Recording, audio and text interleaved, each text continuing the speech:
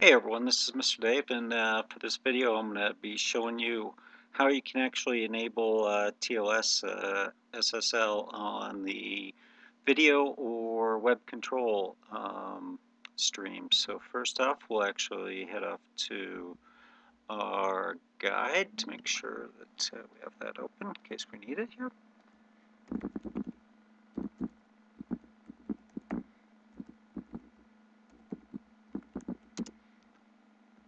And this is actually in the configuration. In the web control is actually where it's at, because what we need is actually to set up a certificate and a key. And if you have your own website, you'll have all of these, but if you actually want to do a self-signed key, you can actually do it that way. So we're going to need a couple of packages installed here, and then we're going to make our own self-signed key and start it up. So we'll first need to make sure that this package is installed, the OpenSSL, and it is already installed, but I'll paste it in here to actually illustrate. Basically it's the SSL, and then I'll pause here. This is the command that I was able to actually find out there on the web regarding how to actually create your own self certificates and key files, which we will need, and we will set that up. We'll copy that in and paste, and then it's going to ask you for a couple of questions. I'm just going to leave them as defaults. Here you can enter them in as you see fit, and what it's going to do is it's actually going to create these two files here. These are actually really important files, so you're not going to want to actually keep them in their default location here, but this is just for illustrative purposes here. So within the so what we need is to actually specify these within the motion parameters file, and to do that we will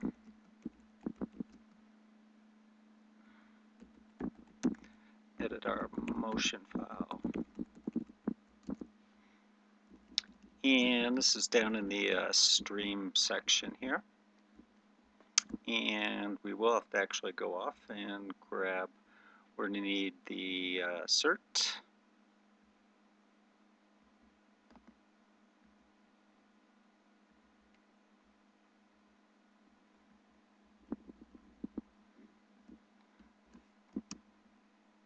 And we will type that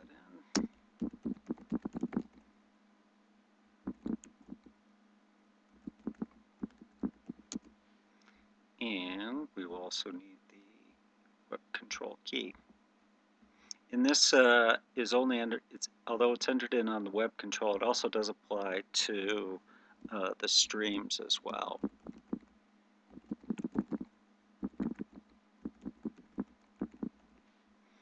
And then we will enable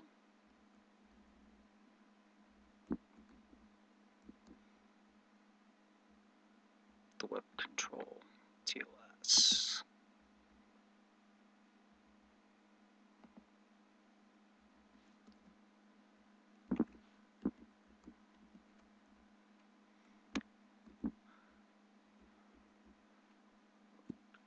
Thanks. Save. Yes. And then start up motion.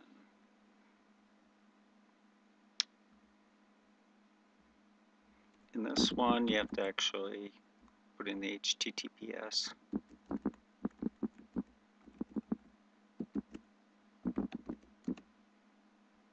Now, we'll actually, since this is actually self-signed, it will give this particular warning saying the certificate has not been authorized by a trusted authority.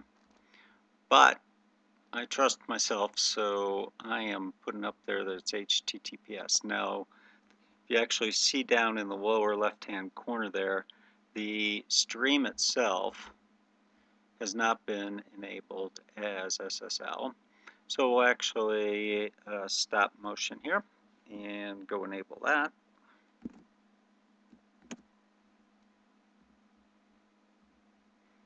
And we'll go back and we want to grab the stream TLS.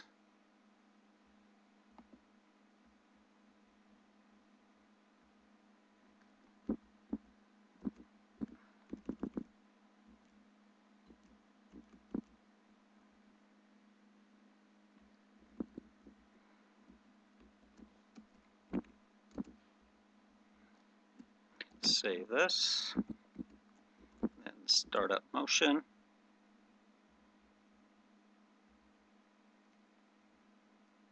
And then refresh the page. Actually, this one's not going to work because it's not HTTPS on this one. And this one's also not a trusted certificate, so we will add an exception. And we can see that we actually are now under HTTPS for the stream.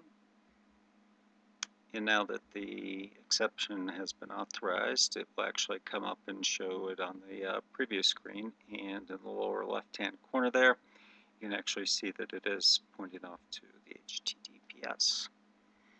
And that is about it for setting it up. You can actually also just turn it on for the stream. So, as I mentioned, the web control certain key also applies for the stream, whether or not you actually have the web control on or off.